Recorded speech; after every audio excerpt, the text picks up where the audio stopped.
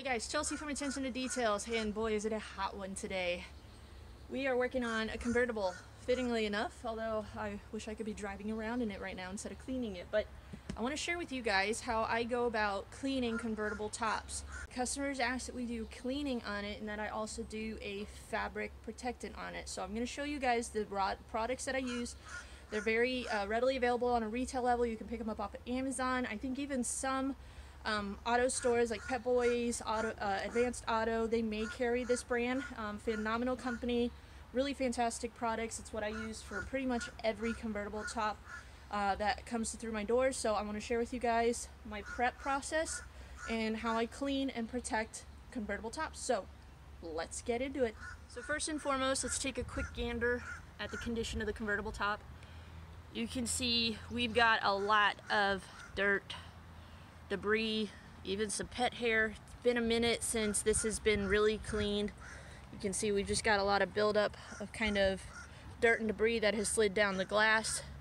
So what we're gonna do first and foremost, before we hit any sort of moisture to this, we're gonna vacuum it just like you would for any sort of fabric on an interior. We're not gonna use a drill brush, but we're gonna use, I have my rigid vacuum over here. Forgive me for the mess.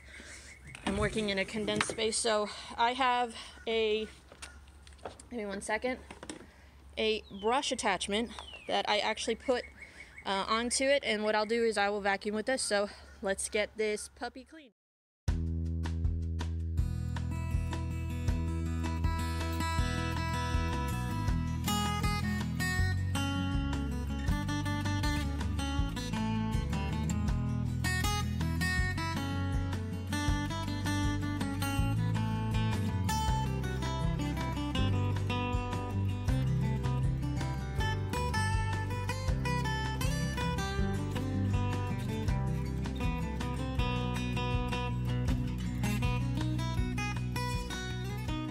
Alright, so you can see just by vacuuming alone, we made a big difference. Even the mud and the bird poop that was on the top, we were able to vacuum that up, just essentially as like dry soiling like you would for any sort of shampoo job that you're doing on the interior vehicle. You want to get up as much loose soil, dry soil as possible before you wet it, less chance of creating kind of wicking or ripple effect. Now here we're going to definitely have to be very careful. The glass, you don't want to get too crazy, and also around these seals. But what we're going to essentially do now is bring in our hose. I am going to use a pressure washer, and I want to just give you a warning. When you're using a pressure washer, you don't want to come too close, because what will happen is you'll kind of leave like a zebra effect in the fabric. So you want to keep it at a safe distance. More than anything, you're just using it to kind of wet it so that you can agitate with your cleaner and your brush and then rinse it off. You don't, at this point, because we've removed the dry soiling, we shouldn't need the pressure washer to, you know, blast stuff out. We're more than anything rinsing our solution off. The hard part, you know, the majority of the dirt is done. We just got like some sap, some dried stuff that's on there. So again, hold it at a safe distance. I'd even say further than this from the fabric, so that way you don't have kind of like score lines in the fabric, because that will dry that way. So let's go ahead, and I'm going to show you the two cleaners that I'm going to be using. Forgive me again of the mess. I'm just kind of trying to punch this out quickly. So we're going to be using two products from 303. These are my absolute favorite when it comes to affordable products for cleaning tonneau covers, convertible tops. You can use products from Ragtop, but I just find that these are a little bit more affordable and just as effective. Meguiar's even sells one that you can pick up at a retail level, and I've used that in the past, the soft top cleaner, the convertible top cleaner. It's a really great cleaner, but essentially you want to use a convertible top appropriate cleaner. You don't want to necessarily use an APC, because sometimes that can leave residue and staining and wicking. And then once that is dry, we'll wash, we'll scrub, we'll rinse, we'll let it dry completely. Then you come in with your 303 Fabric Guard. This stuff is fantastic. I'm going to try to apply it later on in the day once the sun has kind of let it dry. I'm going to show you how to apply it. Unfortunately, I won't be able to show you water behavior, because it has to cure for 24 hours before you wet it, and the customer's going to be taking this tonight. But let me just tell you, fantastic water beading. I've had it on vehicles where I was ceramic coating it. I had a soft top Jeep. I used this stuff on it. The stuff beaded perfectly. It did not go through the soft top, so this is a fantastic product. You can use this outside. They don't recommend it for interiors of your vehicle. This is more for like umbrellas, soft tops, things like that. Outdoor seating that you have. Really great, affordable product. More durable than Scotchgard. Perfect for outdoors. So these are the two products that we're going to be using. So let's go ahead and get our top wet, and we're going to clean it. After hosing it down, I'm going to go ahead and use a soft wheel brush. You can use like a tire brush. Essentially, you just want one that's not going to leave a lot of lint behind. Unfortunately, this one did, and it's a simple solution. You just kind of go behind after it's dried and vacuum it up again. But you can see I'm going in one direction and then the opposite direction just to make sure I get in all the directions of the fabric. Rinse it off till you have no residue, and it's as simple as that for cleaning. Alright, so we've got everything washed, scrubbed, rinsed. Now we're going to focus on the rest of our vehicle, get that done out of the way. We don't have to use necessarily soap, from the vehicle. We'll foam it up like we would normally, but if any gets on the top, it's not going to damage it. We'll just rinse it off, and then when everything is dried, we're just going to let that kind of air dry. That way, it dries a little bit more naturally. You can use a blow dryer or a blower or something like that to accelerate it, but it's so hot out today, it's going to dry in no time. So we're going to go ahead, wash the rest. I'm going to do that off camera, and then I'll bring you back when we're kind of done and show you what it looks like dried, and then we'll apply our fabric top, our fabric guard. Alright guys, so we've got everything washed. We've pulled it into the garage to dry off because it's just getting a little bit too hot and humid out there. So sometimes when you are doing a convertible top, you may find that after washing or brushing it off with your brush, that sometimes the brush can leave fibers on the top, and it kind of looks like this. So what you want to do, sorry for the shakiness, I'm getting all tangled up in my hoses. So I just have a dry or a stiff brush and just come in here, and you can use a brush like this to clean with. I just like using a softer one, but the flag tips sometimes can shed like this. So it just depends on the tools that you have in your arsenal. Sometimes brushes like this, they can score a little bit when it's wet. But when it's dry, I'll just come in and kind of agitate all that lint, fluff the fibers. It knocks it up. And then give me 1 second. You grab your brush attachment on your shop vac.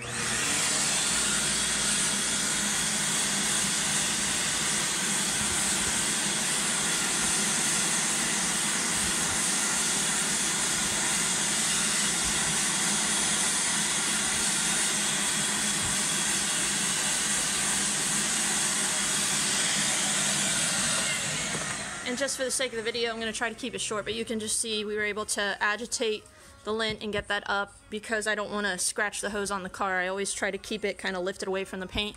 I need two hands to do that, but essentially that's what you would do. If you just find that you have lint, agitate with a stiff brush, vacuum it up, you should be good to go. But you want to make sure you remove as much loose soil, lint, things like that before you apply your 303 fabric guard. So we're going to get this vacuumed and finish our interior, and then we'll work on our fabric. Alright, so you can see everything came up nicely with the vacuum job.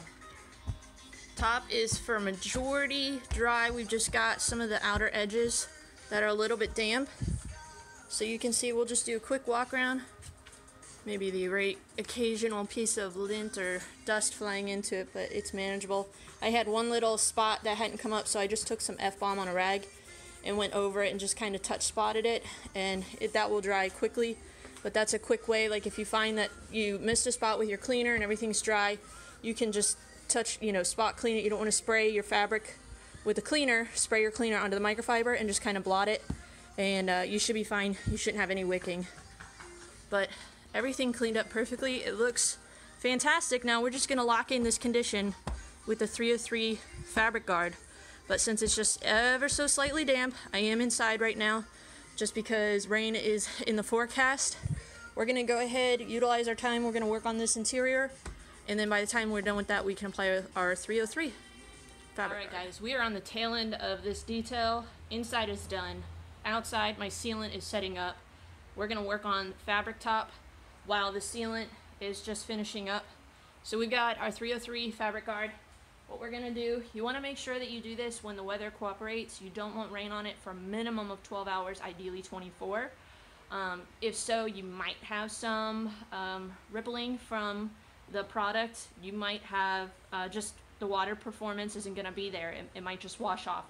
So what I would say, if it's gonna rain and the customer, you know, is passionate about having it, then just reschedule, have them come back and do it another day, because, you know, this stuff, it's not hard to use at all, but there are certain conditions that you just want to follow the directions properly.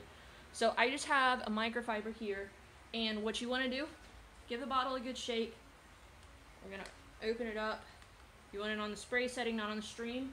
You want to apply this kind of in overlapping matters. You don't want to go super heavy, because it can kind of dry flashed.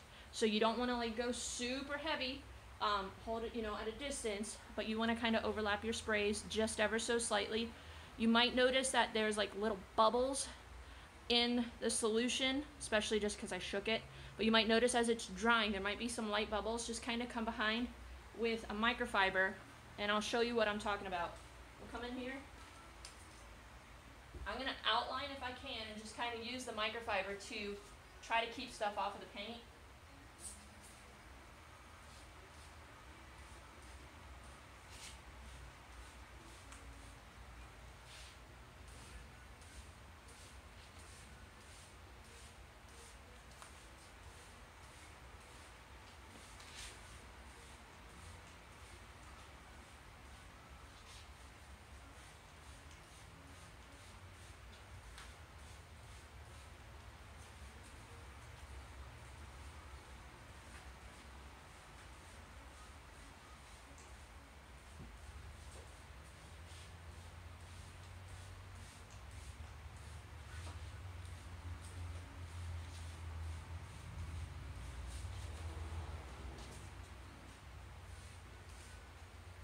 Alright, so we've applied that to half. Let me kind of pull you in close and show you what I'm talking about.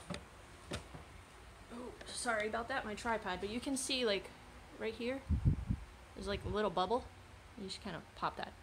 So just kind of come in, if you see bubbles, you can just pop them. Just because they will kind of dry that way. So you can see it's just a nice fine mist. And then if it's sunny day, pull it out into the sun, let that air dry. But you definitely want to give that the 12 hours. I'm going to put you back up and do the other side.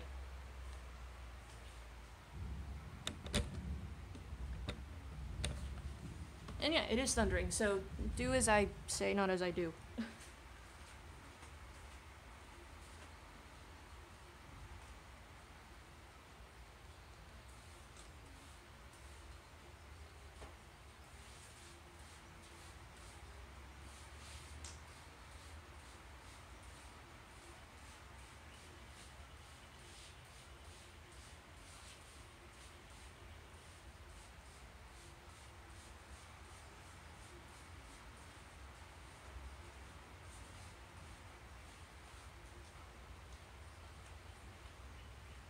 Alright, so let me just pull you in close and show you what that looks like. So you can just see we've got kind of a fine mist all over it. You don't need to brush it in or anything. Just kind of let that dry. If you get any on glass or paint, I just get a nice plush microfiber. Heck, you can just use water alone. Just have a bottle of H2O or damp microfiber and just get that up. It's not going to damage it, but you don't want to let that like dry and cure completely. So just go around all of your glass when you're done, and I'll just use that microfiber that I used, flip it over to a clean side, and we'll just kind of go around all of our glass. And then the reason I let my wax set up is I still kind of have a layer of wax on there, so when I buff that off, that should come off as well. And it's as simple as that. We're going to let that dry and pray that the rain comes and goes before the customer comes to pick it up. But it's super simple to clean and protect your convertible top. Be able to get, you know, anywhere from, I would say, 4 to 6 months protection with the fabric guard. If you properly maintain it, you don't necessarily take it through like an automatic car wash with the brushes and the high pH soaps. But if you're just using like standard dish soap, or even if you just use a dry vacuum when you wash it and just vacuum it off, you know, do a quick rinse, you should get, you know, 4 to 6 months of protection, maybe even longer out of this stuff. I've had some say they get upwards of a year, especially on like their outdoor umbrellas and seats and things like that. So fantastic product. Here is the system for any of you that are wanting to do this for yourself at home, or if you want to offer this as an upgrade to your customers. Very affordable, excellent company. All their stuff I absolutely love, especially if you have like a faded black tannu cover. You can also use the 303 Aerospace Protectant before you put on the fabric guard to restore the black color. Lock that in with the fabric guard. It's a fantastic way to clean, restore, and condition. So anyways, I hope you guys enjoy. Thanks for watching. Make sure you hit that subscribe button. We've got some cool videos coming out in the next future. Thanks for putting up with my sweaty mess, and we'll see you in the next video. Have a great night.